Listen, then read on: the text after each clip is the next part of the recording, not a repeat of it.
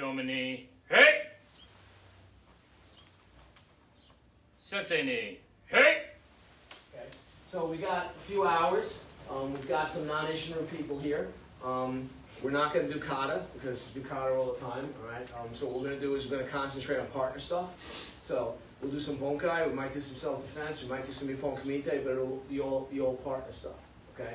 And maybe I'll try to incorporate some of the stuff we were doing the last couple of days, and so show you how it also exists in the karate and where it is in the karate. And you want to change the way you think a little bit. Start expanding the mindset and expand the possibilities of what karate is. All right, it's not just kick and punch. It's not block and punch. There's a lot of stuff going on with it. Okay, it's been a little bit hijacked for sport. What we're going to do today is not sport. So, let's start with something very simple. We have these all throughout the kata, which are kamae, right? And we always refer to them as kamae, right?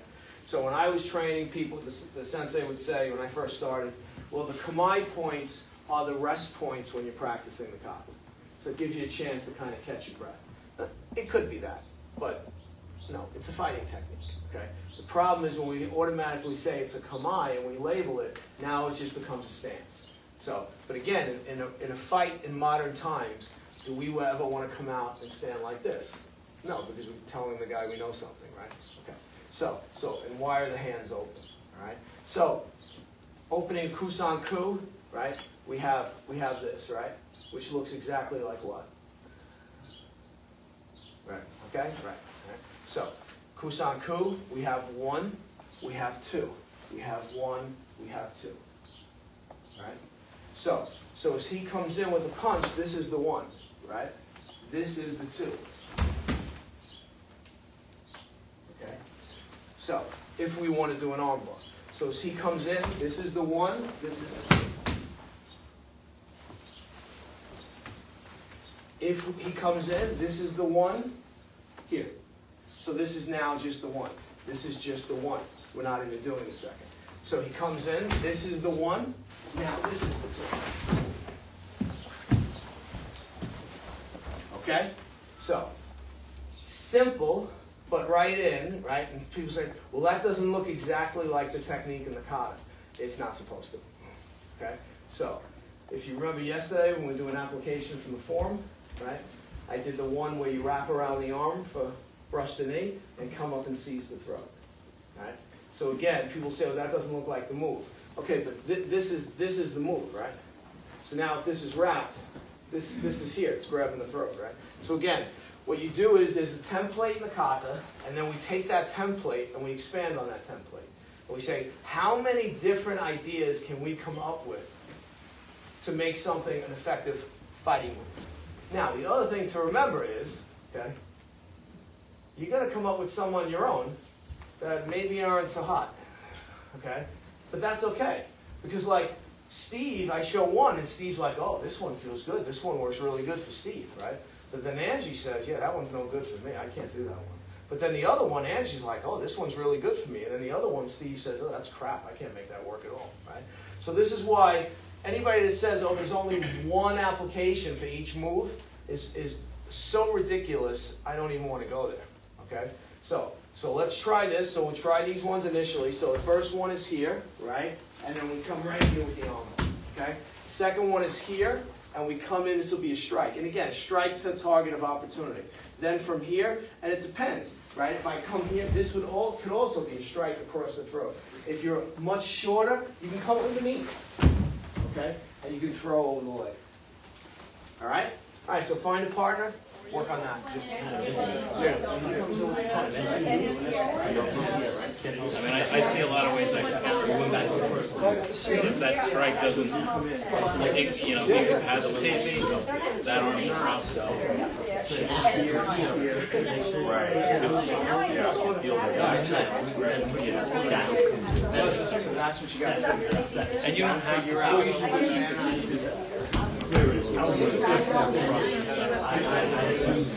As much as I don't like to blend the rush, that's a good rule here. Get it right back. This move, It's One. I'm also smaller than you. I know, it's hard. That's why the other one, the strike, is real nice and real simple. Whereas you come in with a punch.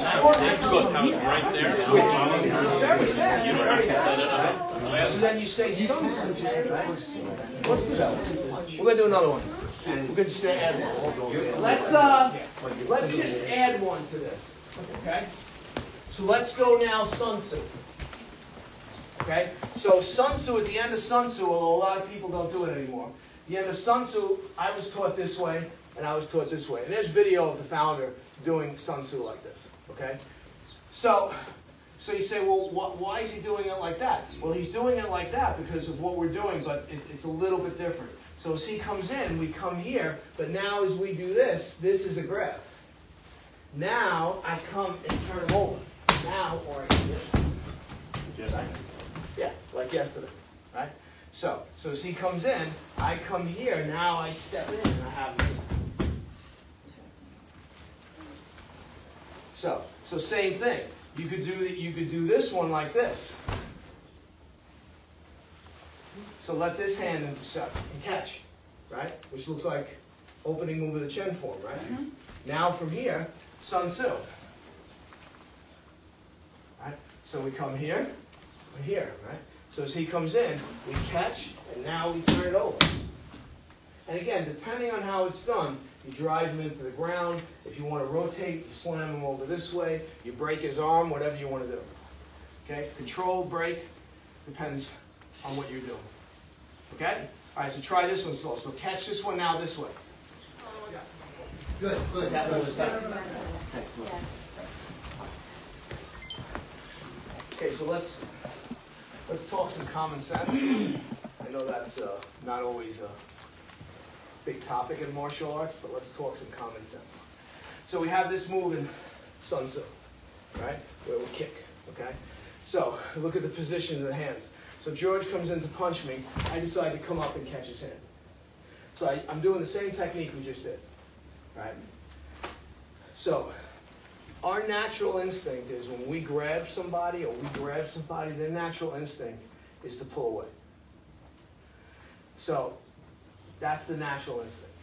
So what we'll do is we'll work that. So as I come up and grab, George pulls back, I'm going to kick. Okay?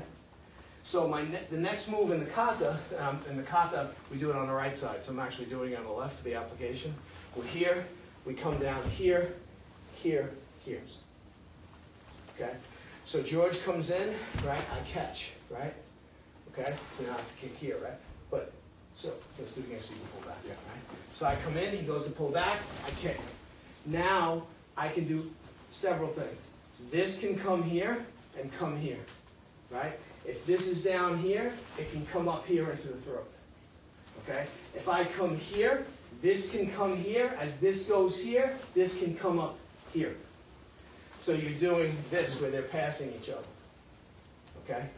And again, when we hit him here and he goes down, and as this goes down, this hand comes up, yeah, it's not very good for him.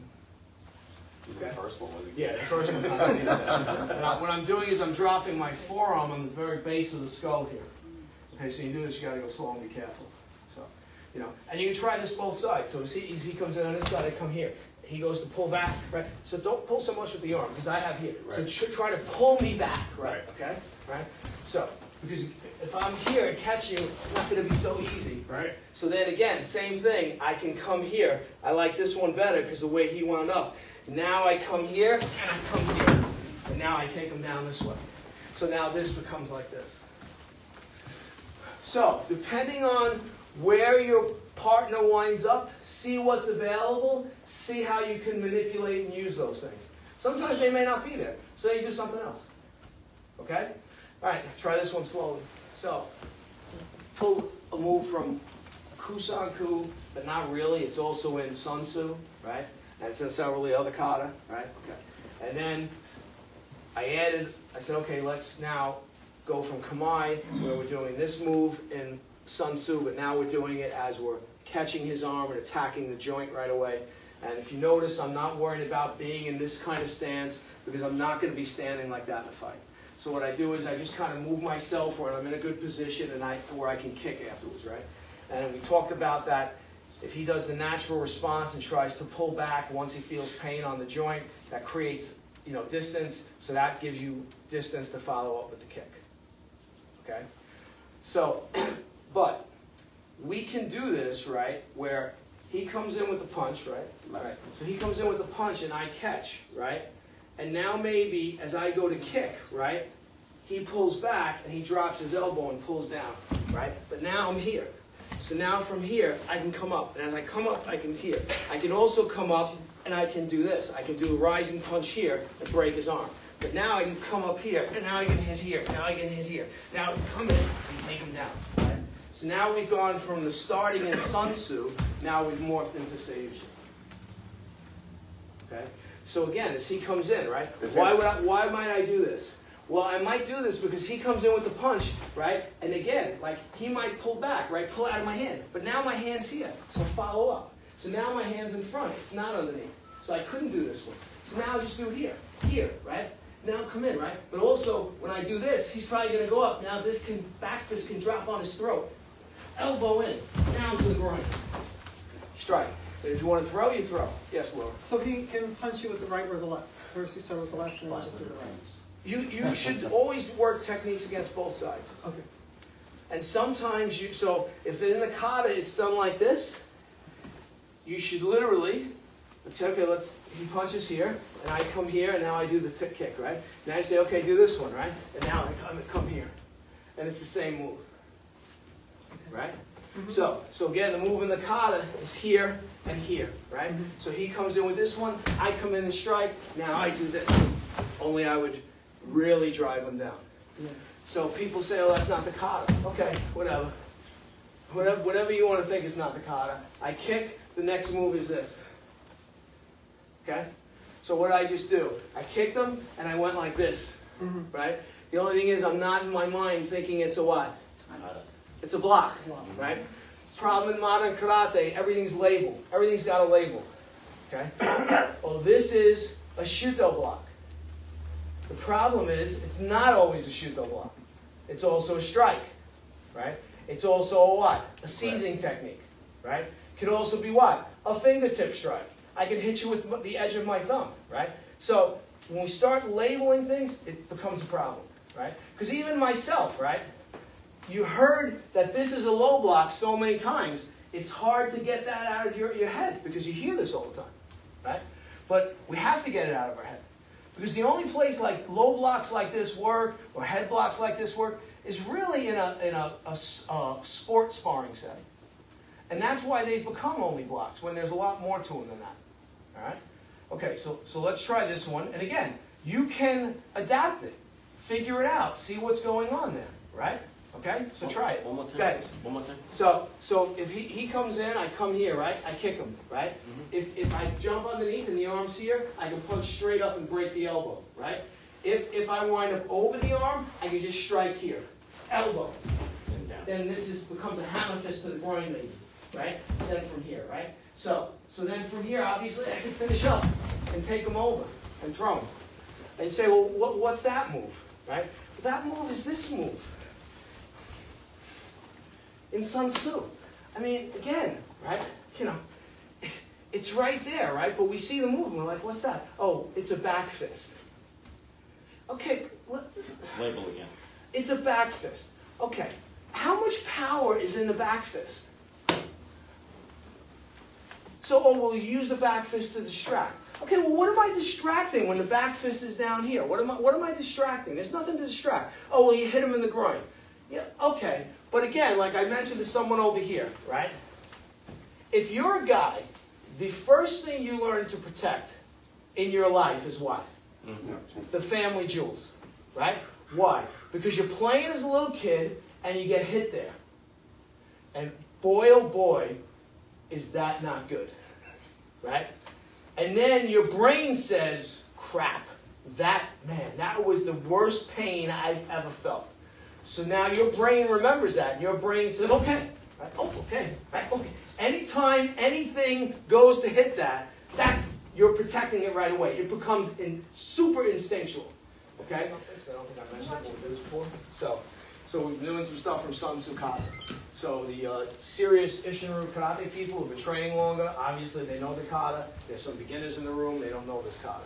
So Sensei Kata is the founder's Kata, Tatsu Shinobu's Kata. He created it, okay?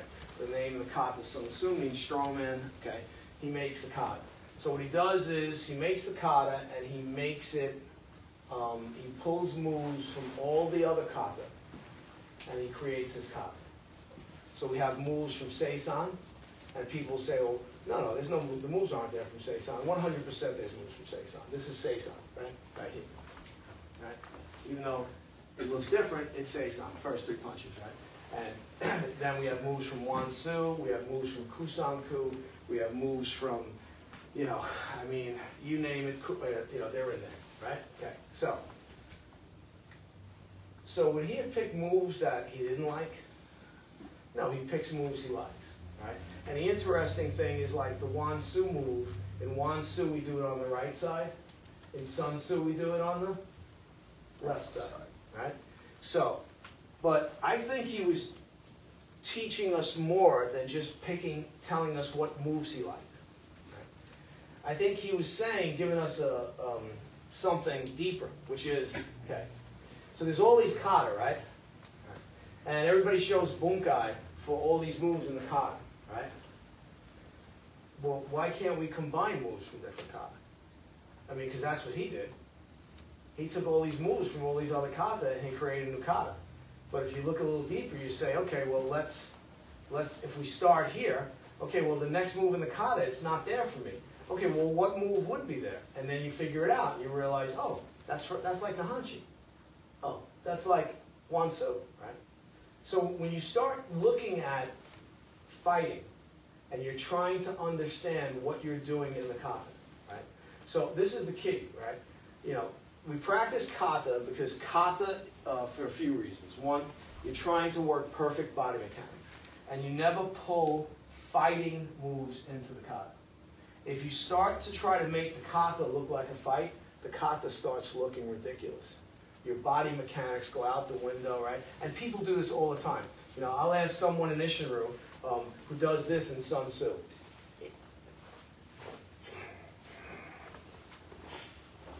And I'll say, what are you doing?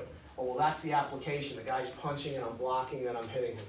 And I'm like, okay, do you realize how ridiculous you look? Okay. And I can tell you, Master Shimabuku asked me on occasion, he goes, what is this, Michael? I've seen people in this country do this. I said, Sensei, I've been asking them for years, and they just insist on doing it, and they don't realize how utterly wrong and ridiculous they look. Okay? So once you start adding fighting moves into the kata starts going off the rails. So kata is about posture, generating power. So if I'm paired off with someone and working, I can't go full power. We can't hit each other, right? We can't break the person's arm. But when I do kata, I can go full power. It's the only time you can go full power. You're hitting the heavy bag, you're like, oh, I'm going full power. No, you're not, because the heavy bag's stopping your punch. You hit the makiwara, I'm going to go full power. It's stopping your punch. You're still not going full power, right? So the only time you're going full power, and you should be, is when you're doing a solo form, right? So you work full power when you do kata. You make sure your alignment's correct, right? If that's what you're working on, your body learns to move right. Then you bring that ability of how to move, you bring that into the fight. And you translate that movement into the fight. Knowing that in the fight, there are no stances, okay? Knowing that in the fight, it's going to look very different, right? But when we're trying to figure out those techniques, right, that's what we want to do. So you get to a point, you say, okay, can we work some bunkai from this kata? Yeah, okay. And you do something, you realize, oh, boy, that move from this kata would work perfect here. Oh, no. Wait, we can't do that, because that's not the kata we're working on. No. You have to make that other move work exactly. Right? And that's when, again, it becomes problems. And what it is your brain isn't trained to just fluidly go from technique to technique. So the ultimate goal is, right, so when you start, and again, I said to Jimmy this morning, I have 45 years now of non-stop training to look back on. I'm in Arizona. My wheels are turning all the time. I'm not teaching 7 days a week, so I got more time to think about things, right? Most people never get past the technique stage. They're always working techniques. Well, let's learn a new technique. Let's do this technique. Let's practice this technique. Ultimately, you have to become the technique. That's the stage most people don't get to. So there's nothing wrong with only knowing techniques and being good at techniques. But if you get to the stage where your body is the technique, meaning whatever the opponent does, my body just does something. I don't have to think, oh, wait a second, she's coming at me with her right hand, so let me do this technique. No, you just instinctually know how to move. So everything you do becomes completely natural, right? So like, when you look at video of the founder, he doesn't look nearly as crisp and sharp as a lot of other people of his generation and other karate styles, right? Yeah, because he's moving naturally. And that's how we're all supposed to move. So when you see all these karate guys in these stiff positions, no, that's a modern thing, right? That's very modern thought, right? You know, we just spent 2 days doing a Chinese art, right? Where we didn't talk about stances. And I showed a technique and you did it, right? And you didn't think about your feet. You didn't think about where they were, right? And you just moved, right? And that's the key, right? So the problem is if when you're moving, you're thinking, oh, I have to be in Seisan, or I have to be in Zenkutsu Dachi, or I have to be in Seishin stance, or I have to be in whatever, right? Right off the bat, you got a huge problem. Because again, in a fight, there's no stances. You just have to move, right? So keep that in mind with kata. So when you're practicing, whether it's ippon, kumite, or anything, right? You go in and you do a move, and for whatever reason, maybe your partner moves differently or whatever, and now that technique didn't work, or the target wasn't there.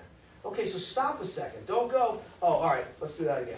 Stop a second and say, okay, so if this happened, what targets are available to me? What techniques are available to me? And then do that. And if you start doing that before you know it, you start doing that without thinking. Right? So that's what you want to have happen with your brain. So you don't want to go where he comes in and punches, right? So he punches, and I go here, right? And I went to do a punch here, and for whatever reason, he pulls his arm down, right? Now I go do that. Oh, he's not there. Okay, all right. Well, let's do it. No, you want to do is he does that now. See how my hand immediately ceased, right? Now I'm already know what I'm doing, right? Which is several things. But normally with me, I know what I would do, right? Which would be probably this coming across here, or this coming across there. So the thing is you want to train yourself where those instinctual reactions begin to happen naturally. So initially, it will not be natural.